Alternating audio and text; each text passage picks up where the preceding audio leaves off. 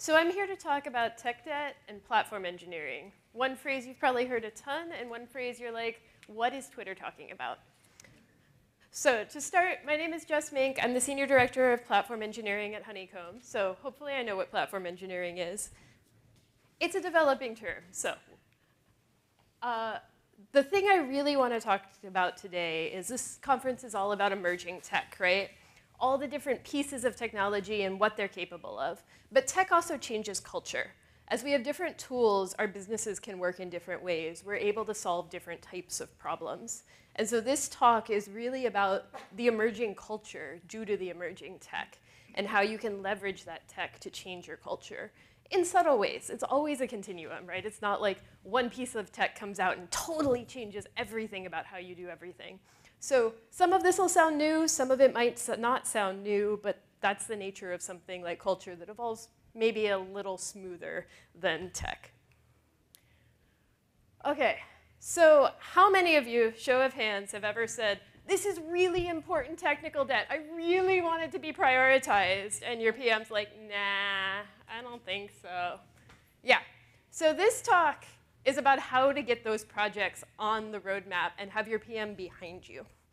So if you walk away with nothing else, hopefully you'll walk away with how to do that.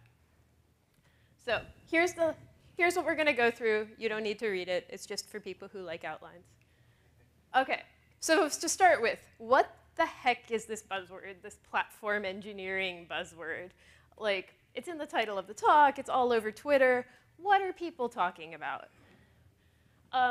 So this is the mission of the mission statement of my domain. Really, what it boils down to is this is the group that's responsible for making the rest of engineering able to do their jobs efficiently, stably, without having to know all the deep details of Lambda and which instance type is going to have the best deals and what CI/CD tool should we be using, right? This is providing the right abstraction layers so the rest of your devs can get their jobs done.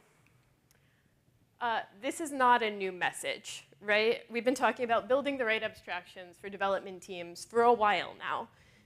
Talk about SREs, talk about DevOps, right? Like, this is not new. This is a continuation.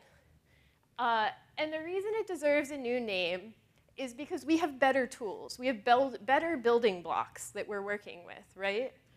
We're not racking servers anymore. We're not installing OSs from scratch, right? Like, there are people doing these things. There are still people doing ops work, and it is super important, right? No shade. It's just, it's been centralized. There's whole companies who specialize in this types of stuff so that your company that's building virtual paperclips, whatever you're doing, doesn't have to worry about this because this is not differentiating, right? You're probably not even writing as many chef recipes anymore, right? Like, this technology keeps moving. And the dirty truth is, this group is probably not writing that much code, right? You're writing code when there's not a tool out there. You're writing code to, like, glue things together. But, like, you're not writing whole systems. If you're writing whole systems that are differentiating, like, they might be in the platform org, but they're really part of your product, right?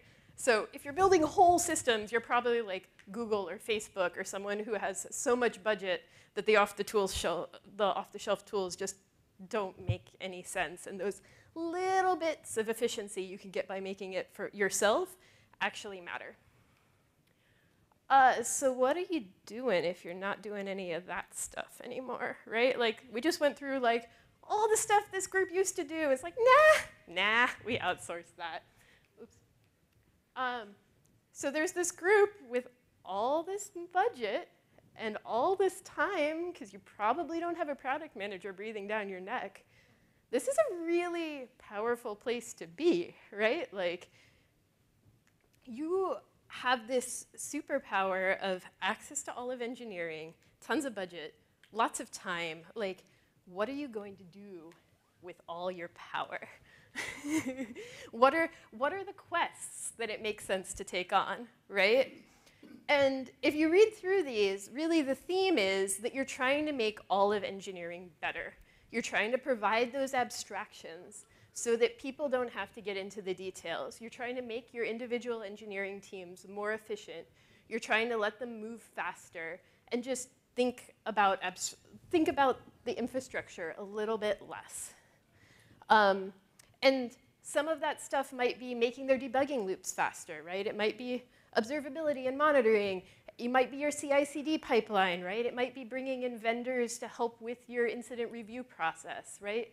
There's a huge space, and it's really a fun space because there's some stuff you have to do, and then there's a lot of stuff that you can choose to do. You can figure out what's going to be the highest leverage for your particular company. What are the specific vendors?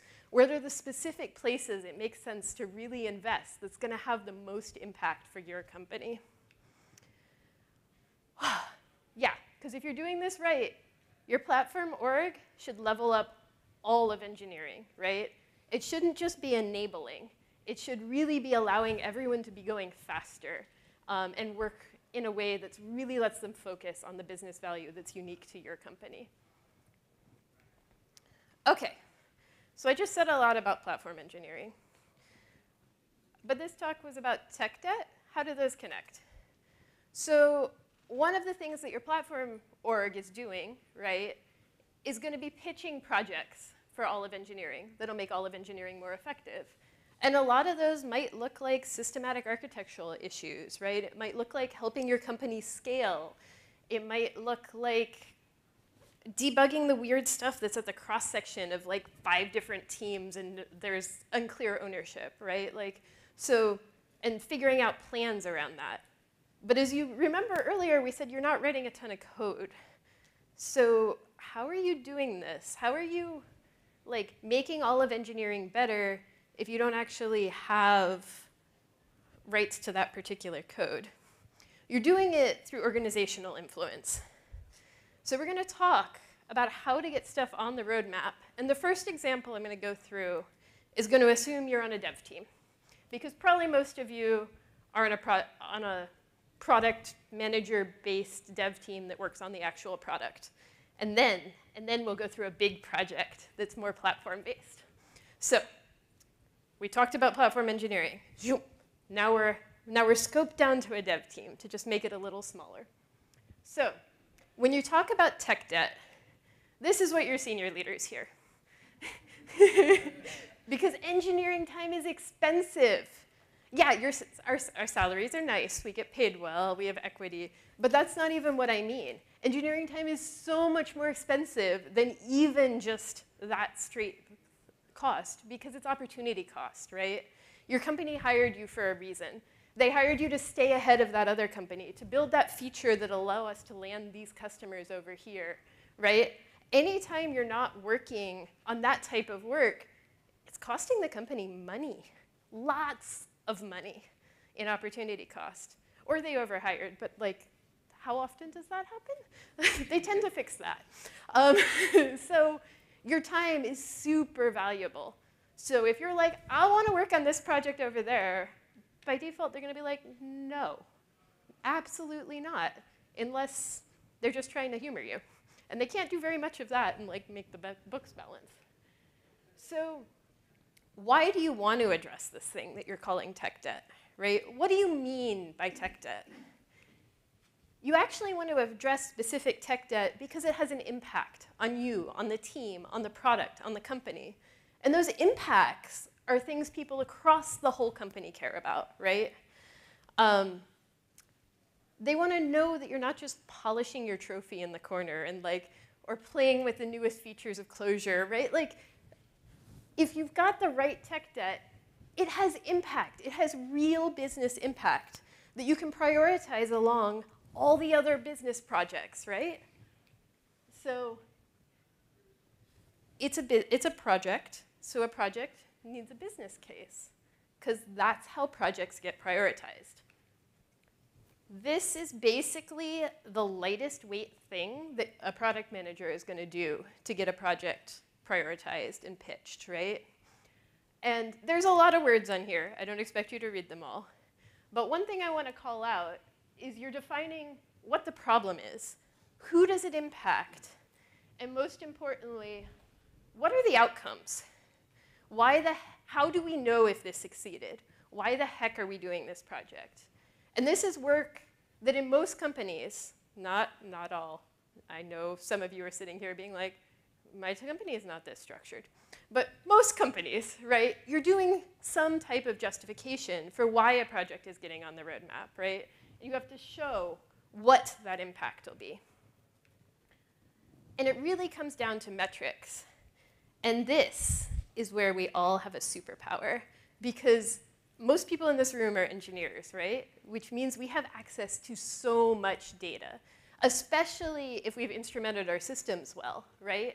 We have got all sorts of granular data. We can slice and dice, and if the data's not there, we can add in the data streams, right? We can see exactly what the impact of our work might be and make sure we have those data streams in a way that maybe your product managers, your salespeople, right? They may not have the ability to instrument their data, their system well enough to like get really detailed metrics. So this is your superpower.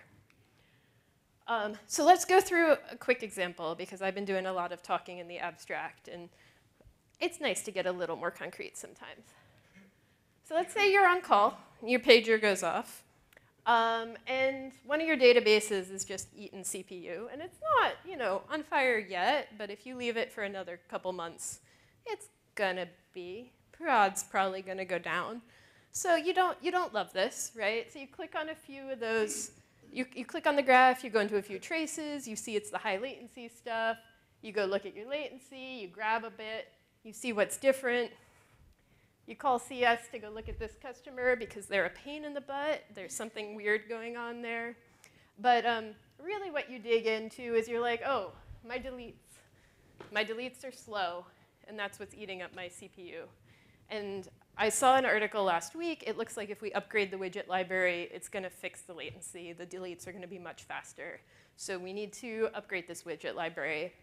But that's like a 2-3 week project, and my team's in the middle of something, and how do I get this prioritized? How do I get the product manager, the rest of the company, to think that this is a problem? Because how do I even describe the problem? Like, when I go to my PM, how do I explain it? Do I say, the CPU's too high? They're going to be like, so, buy more CPU? Like, why do we care, right? Are you going to say we're getting paged? Like, they might care about that, because engineering time is expensive, and no one wants you to get burnt out. But they're probably going to be like, adjust your alerting? Like, why, again, why do we care? But if you say, we've got 2 weeks, or we've got 2 months until we run out of capacity on this product, and we can't sell anymore, right? There's a hard cutoff unless we do this project in 2 months, and we just can't sell any more foo after that. You've got everyone's attention. Like, everyone is like, yes, do that project, do it now. What do you need to drop? Like, how can we make sure this is a success? So how you talk about a problem makes a huge difference. And then the project, right? Like, you need to name the project, right? You could name it Upgrade the Widget Library, and everyone's going to be like, huh? What? Why? What's that team doing?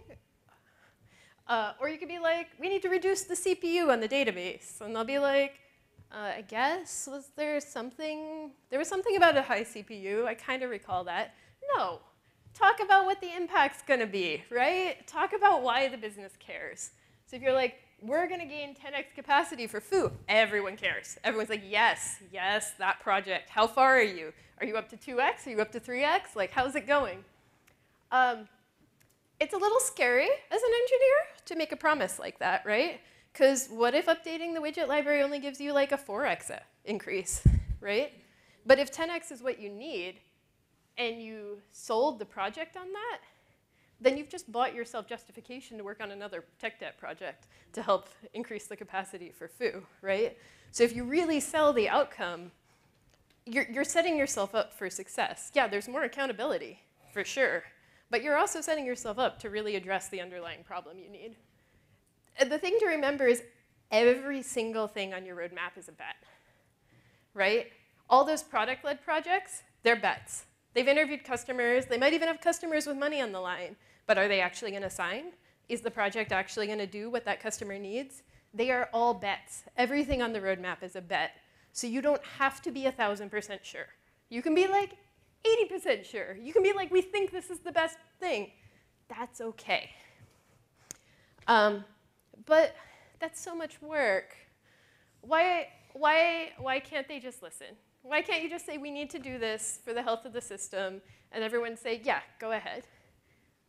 Sometimes you can get away with that if it's a little thing and the team's not underwater.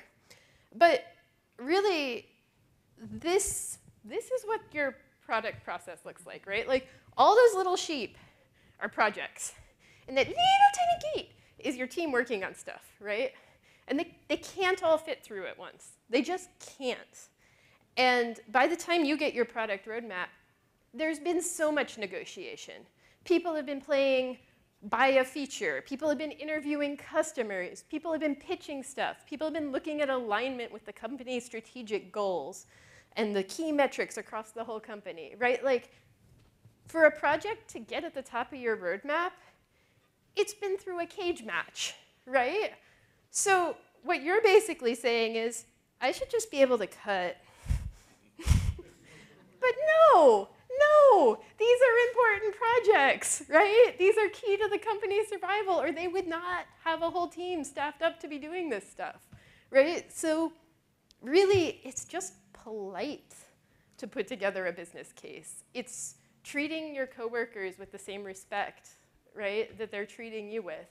You don't want them to come and say, do this, and be like, well, why? Because sales said so. Like, no, that's not how you want to work, right? You want to know why, and what's the impact, and what's the justification, and what's the downstream results. So give other people the same respect, right? And then a final note on getting something on the roadmap is that when you try and get things on the roadmap matter, right? Sometimes it might come out of a page, and it's emergent, and you've just got to disrupt stuff. But I don't know about you. I like it when my roadmap doesn't constantly change. Like, it's nice to have some predictability. And that's even more true on the go-to-market side, right? Your marketing team has to plan way ahead. They're going to be picking conferences. They're going to be coming up with talks for those conferences to queue up features, right? Like, there's a whole machinery across the whole company. Sales is maybe promised stuff. Disrupting the roadmap is expensive.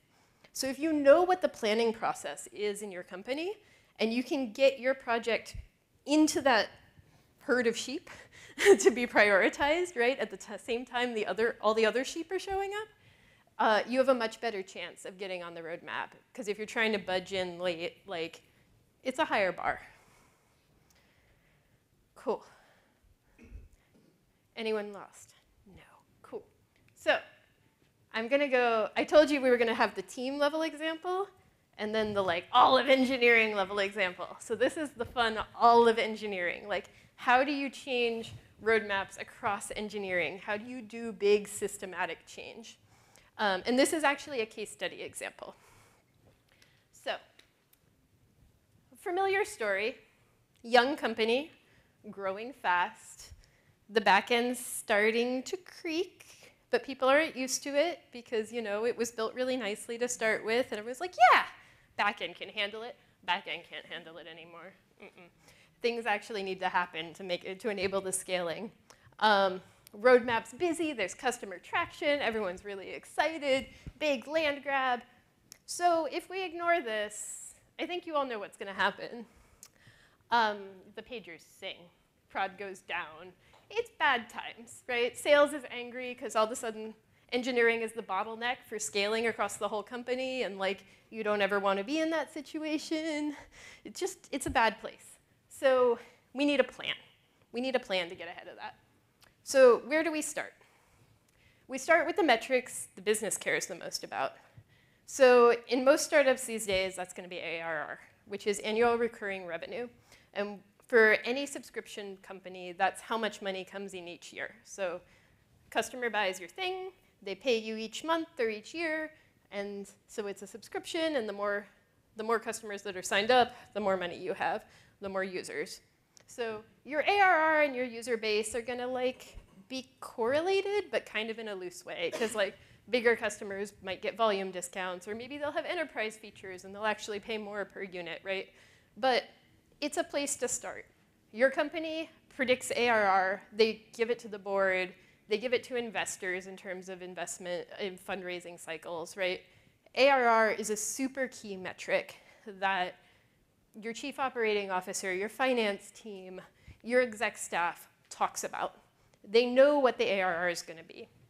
So the first thing we did for this project is we went to the COO and we're like, cool, what are the ARR projections? What do we need to be able to handle? What's the growth we're planning for this company? And once we got those numbers, went and we're like, cool, what's the breakdown across types of customers that we have currently?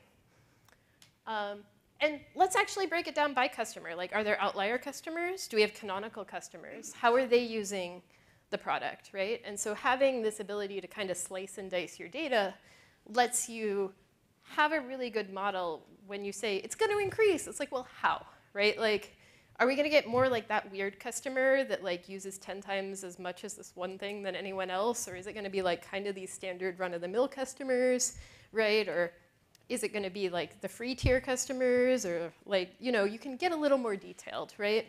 And a little bit more into exactly what types of systems need to scale at what amount. So you can take all this data back, you can talk to product and be like, cool, so let's talk about each of the features we sell. How much more do we need? Do we need 2x? Do we need 3x? Do we need 10x, right? Like, for each of our features, how do we expect this to scale? What's our assumption on customer mix? What's our assumption on customer persona, right? And your product person can figure out a lot of this.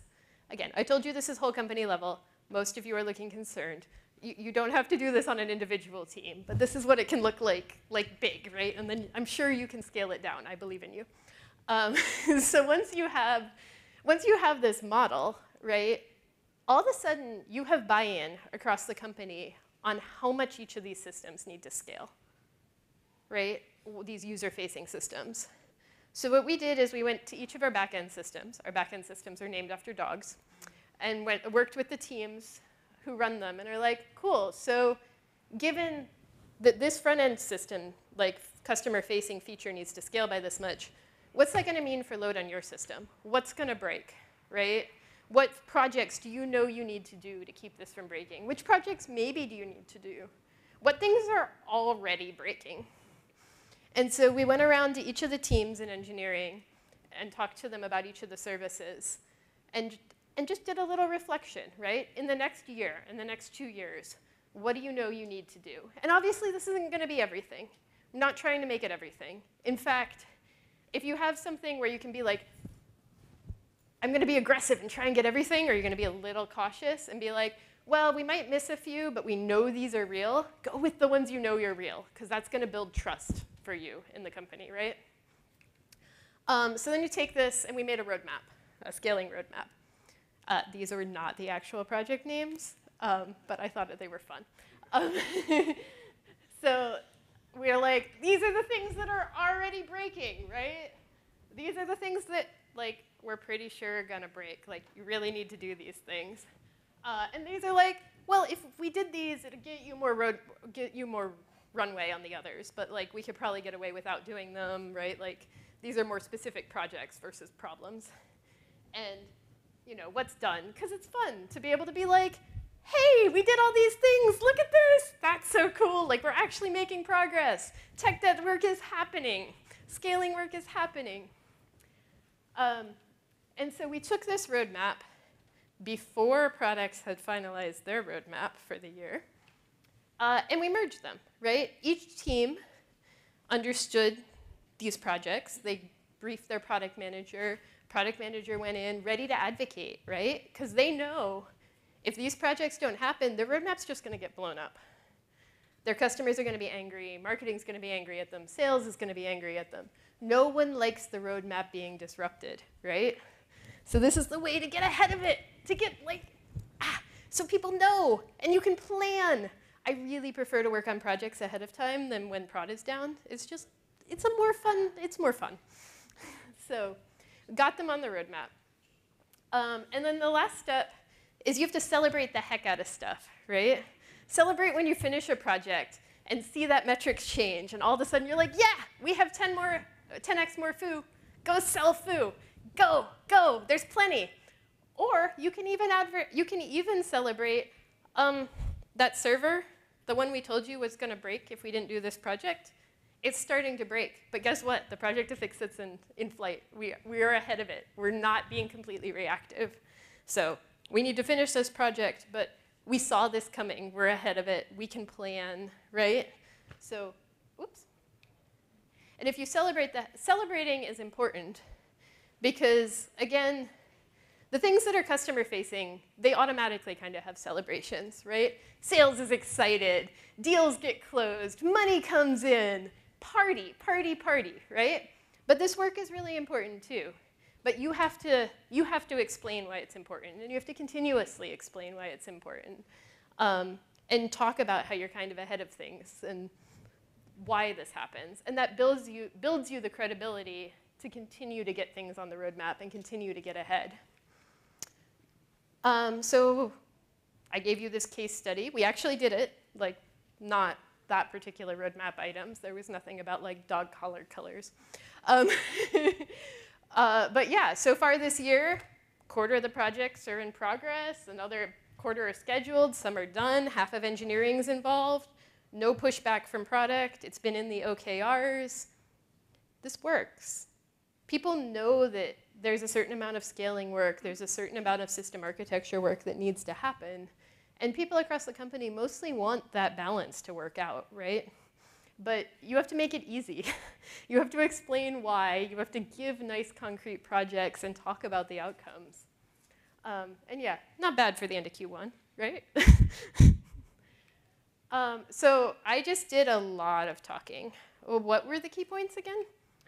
At a high level, if you take away nothing else, you work in a business. And at the end of the day, we're here to serve customers, right? And the business as a whole.